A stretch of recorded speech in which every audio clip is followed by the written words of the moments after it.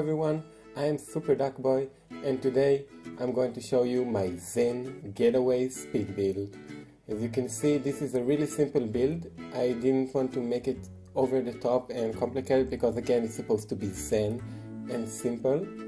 I started off with building just a foundation. I had in mind everything you see over here, which is like the big overlap of the wall in the front of the house and also in the back. I want to make him really narrow but still have a little bit of a character to it.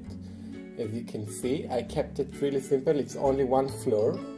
And another thing that I wanted to do that you will see during this build is that I want to make it all open floor and almost no doors inside the build, which I managed to do beside one door inside of the guest bathroom, and I guess that it's forgivable because who want to go to a house and use the guest bathroom and then everybody in the house will see you? I mean, no one want to do that. And this build was actually one of my really old builds that I never published in The Sims 3, and I want to do it again on The Sims 4, this time a bit more modern and a bit more simpler. As you can see, we jumped around a bit because I really struggled with picking up the colors and textures to this house. Eventually I went with those walls over here that you can see, and I think it really give it like these Japanese vibes or Oriental vibes, as you can see, and with the straight line windows and everything. I also used scuffed bricks in the textures inside the house also, that will get there soon. And now you can see I'm just adding a bit of decoration to the outside walls and the overhangs of the roof. I think it really added, even though a normal person would never see the top of it, I really think it will add a nice touch to the house. Anyway, I'm just babbling on. And another thing that I want to do with this house is making the entire house also white and industrial inside, but still keep this Japanese and Zen vibes to it. We'll talk about it a little more when we get to it.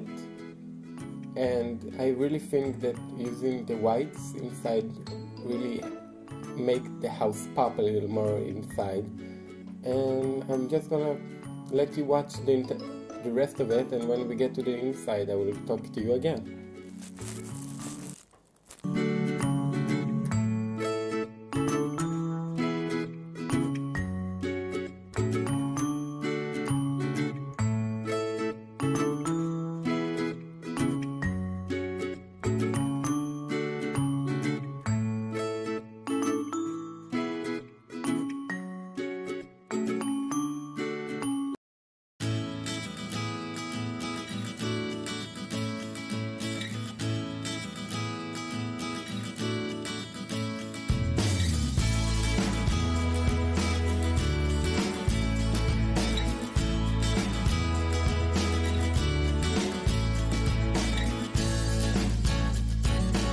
I'm starting to make the floor plan to the house, and again I want to make it entirely open concept. So what I did, instead of making a door to the bedroom, I just made an overlap of two walls, and I think it really makes like a nice niche touch to the house. It makes it feel like there's another separate area, but still you think keep it flowing inside. I don't know how to say it. Anyway, I really think it contributes to the zen feel of the house. Don't try to ask me what the zen.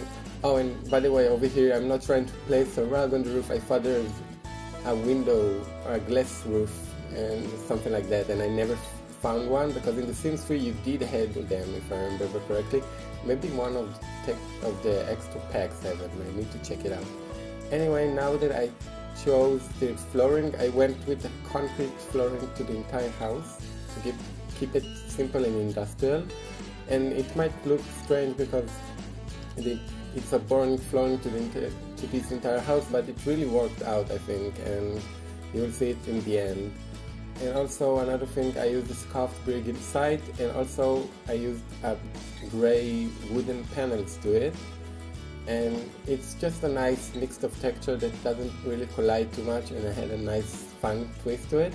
Right now I'm choosing the counter to to the entire kitchen, and there's not a lot to choose from, but eventually I went with those.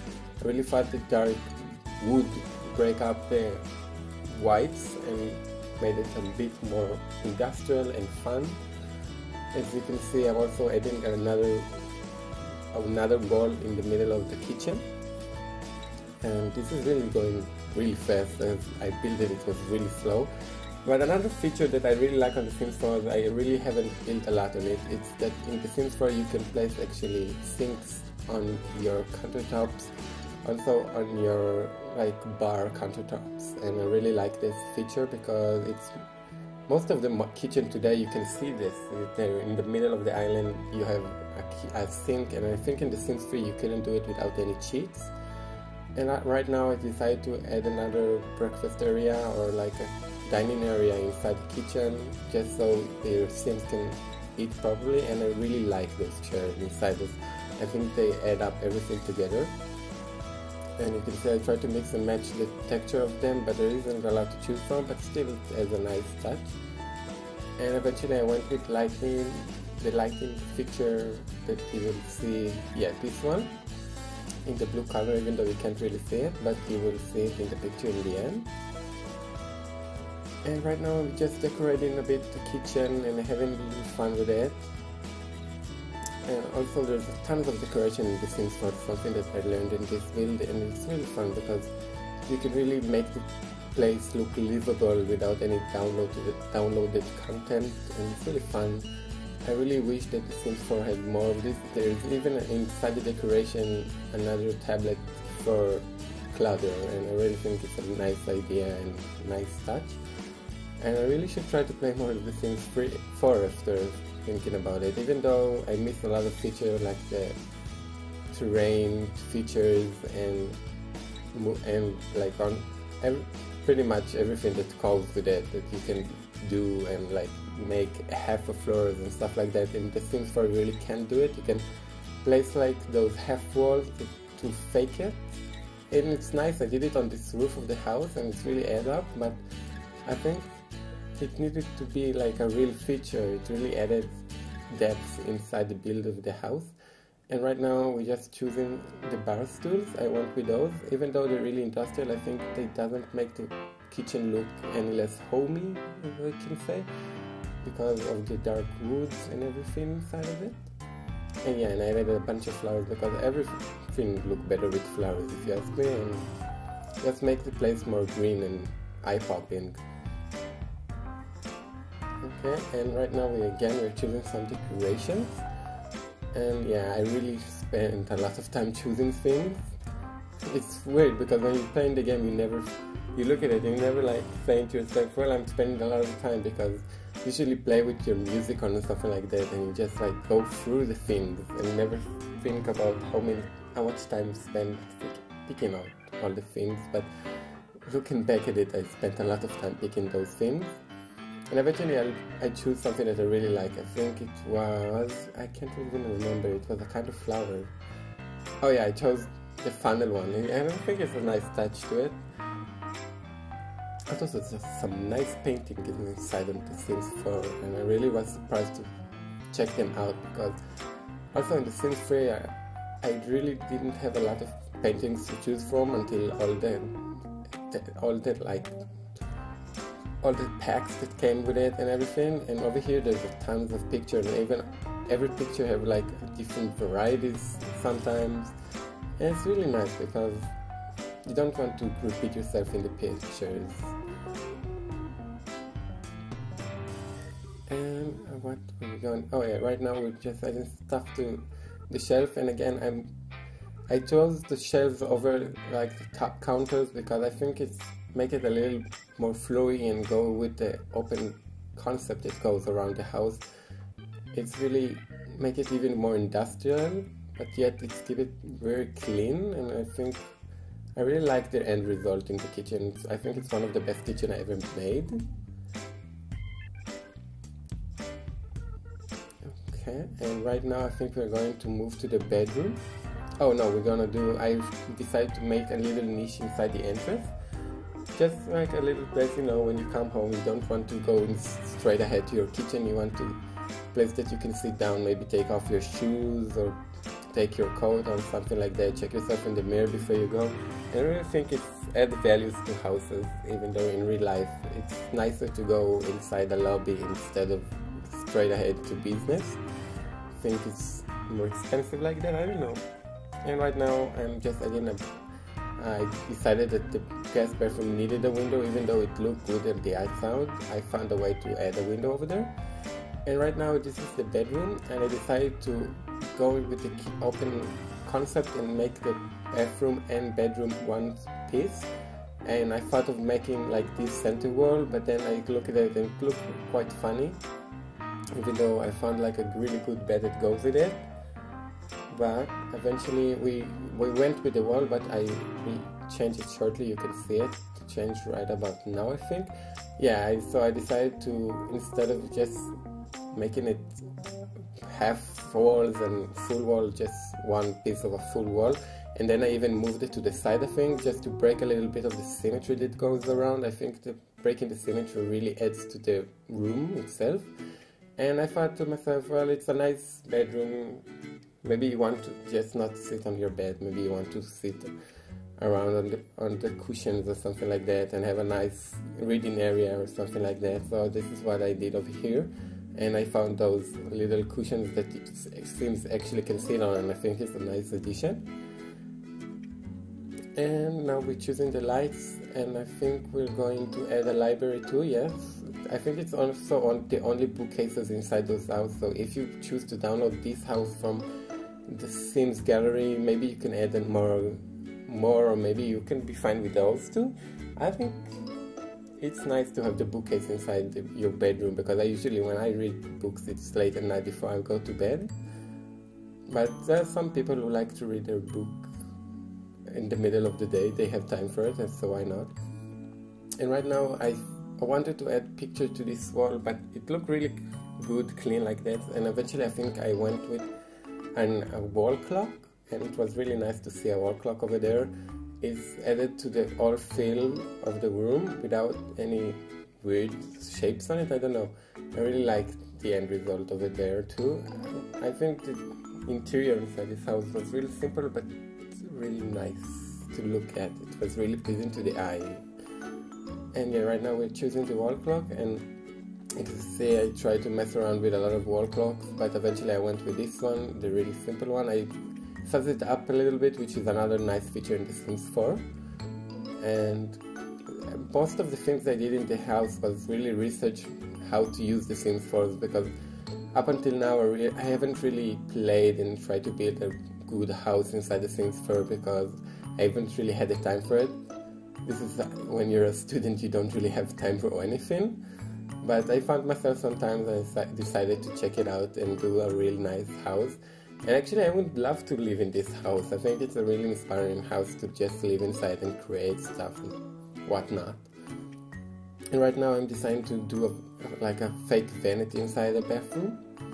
I just use countertops and added to them the sink and some decoration around it. And again, it's a bit off symmetry because again the game won't allow you to do it in the middle of the two countertops, and I also thought it really added to the entire thing. Also I added a mirror over here because I think it's a really nice touch, and those towels on the floor. In real life you probably won't leave your towels on the floor, but I think it's look really nice and add to the bathrooms. And again, it's The Sims, so they really don't care where the towels are. They don't even care about the towels because they probably won't use them. It's purely just decoration for them. And we're just about to wrap up the bathroom over here. As you can see, I decided to go, oh yeah, and the final touch was again a potted plant that's hanging from the wall. And yes, I like adding a lot of potted plants to my builds. I really think it's a touch to them. And right now we are going to do just the guest bathroom, and this is the only door inside this interior. There's two doors that lead to the outside, but only one in the inside. And I really like this concept.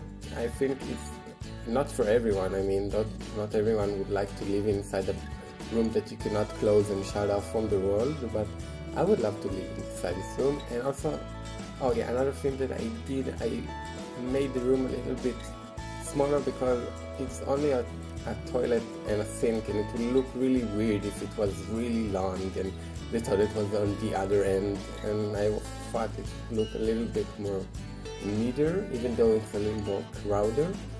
I don't know.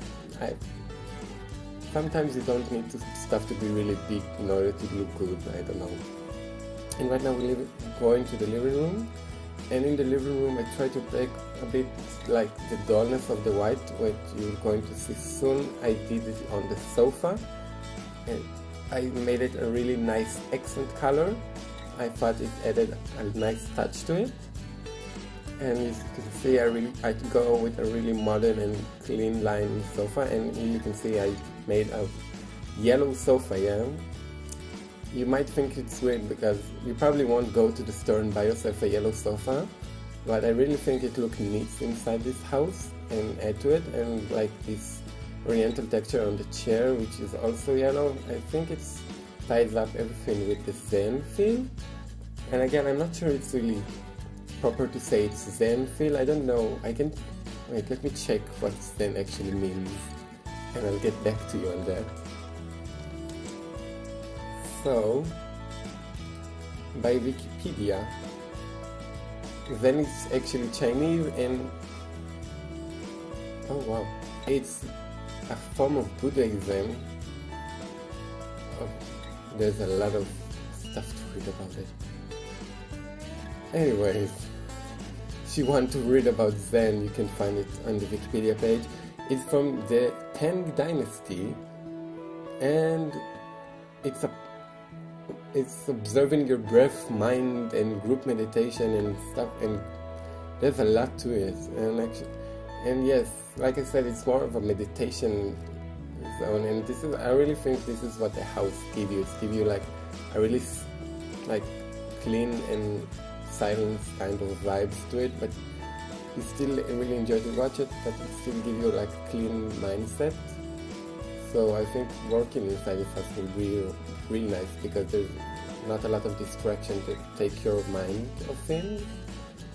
And right now we're finishing in the inside with this little work area with a computer, and I think I'm going to put an easel and also a grand piano because I really love those grand pianos, and I think they're excellent in any house, and I wish I had one in my house, but it is a little bit big to my house. That is a really nice grand piano, and I think now we're putting the easel, and also we're going to put a sound system inside the house because even though there's a grand piano, maybe the Sims won't know how to play this, so they need to hear music in other ways. And over here I decided to put another bookcase, and then I decided not to do it because I really like, again, the cleanliness of the wall. And it's look a little bit barren, but again, it's a style that goes with the entire vibes of this house. If I added a much more cluttered area, I think it will break everything that I try to do inside this house. And again, potted plants everywhere because they're fun to do, and they add colors and liveliness to your house. You should really try adding more potted plants to your house. And I think we are about to wrap up with those two chairs and a bit, yeah, this is the sound system, a really modern one, as you should expect from what you've seen so far. Right now we just added in the potted plants, and I tried to make them closer, and I couldn't remember the move object chips on The Sims 4, so I just tried to do it as closer as I could with the Alt key. And finishing with final touches over here, I decided to also add this huge pot over there. I don't know why, but I thought to myself, maybe the guy or girl who live inside this house really like modern art and collecting old pieces, and maybe they collected this big vase from somewhere and they want to display it inside the house. I think it's nice to, when you build your house, try to imagine who wants to live in it. I thought to myself, maybe I would like to live in it in some part when I built it, and eventually I will probably live inside this house. Right now we're going to the backyard, which was really nice. I really like what ended up being the backyard. As you can see, we just added the fence around, which was the same color as the wall, so I was really pleased with that. And then we added the gate, and we're going to switch it because I found this gate, which was much more modern to it. And also a pool, because even though it's a tiny backyard, you can still go swimming inside of it. And I decided to take the brick and continue them inside and all over the pool. And I think right now we're about to do the pathway along the house, which again is concrete, and I do it with blue color because why not? Blue is nice. And again, I made some changes because the like this concrete pattern have square patterns to it, and if you do it slightly off, it looks slightly off. It looks like a half slab in the middle of nowhere, and I want it to look clean as possible with full slabs everywhere, and this is what I did. And also I added a little tiny eating area or just sitting area if you want to go and sit outside because you have a nice garden, and so you probably want to appreciate it. And then I'm just sectioning off all the places that I want to add flowers inside. This is not going to be one of them. I decided that I'm going to section it off, and right now, as you can see, I'm sectioning everywhere that I want flowers.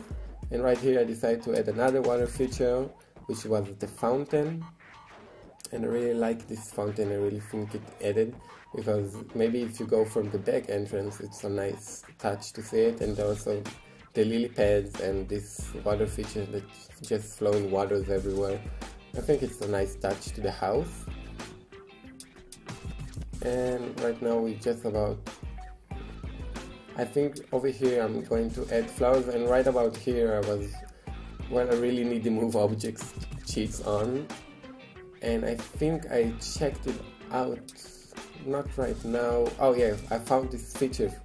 This feature is really nice. I didn't even know that they have it. You can change the water texture to your pool and everything that has water inside of it. And I think it's a really nice addition, because in The Sims 4 you don't have the pond tool, but you have this tool that allows you to make it like a murky water to look like it is a pond. And even though it's not the real thing, I think it's a nice addition to it. And as you can see, we're just jutting around flowers everywhere, and I really struggled just putting them. Even without the Alt key, it didn't want to move. So yeah, right now was when I decided to check out the actual cheat for move objects on in The Sims, and I found it, and I was so happy to find it, because look how much the garden look right now. It's much better when I really like cramming flowers together like that. It maybe look like it's unattended garden and just go wild, but I think there's rules to the chaos over there and not just flowers everywhere. At least that's what I think. If you think different, you can say to yourself, and maybe download this house and change a bit. I think it will be nice, but I still really like the garden, even though it's really small and simple. And I'm just adding some light fixtures around the garden to make it light up and more fairy. It's like a fairy garden when the lights are hidden inside the flowers, and it's a really nice addition. And right now I decided to go with like the Zen feel and put a meditation area to the Zen garden, which is not really a Zen garden, but you can meditate inside of it, and I really think it's a nice addition. I would love to try meditate over there and find some decoration, and we're about to wrap this thing up. Just a few more things left to do. So I'm going to leave you with the rest of the garden, which is just the front garden, and I hope you liked this video. If you did, please leave a like and maybe try to subscribe to me, because I'm going to try and do more content like this. And if you really like this house, you can find it inside the Sims 4 gallery. It's called the ZEN Getaway, and I hope you like it, and have a nice day everyone.